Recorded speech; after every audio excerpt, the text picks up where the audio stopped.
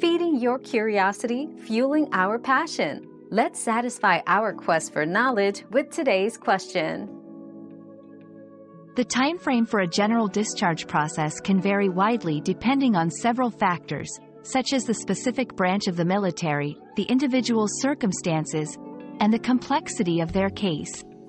Generally, it might take anywhere from a few weeks to several months. It's essential for the individual to stay in close communication with their commanding officer and legal advisor throughout the process to ensure they understand all requirements and timeframes involved.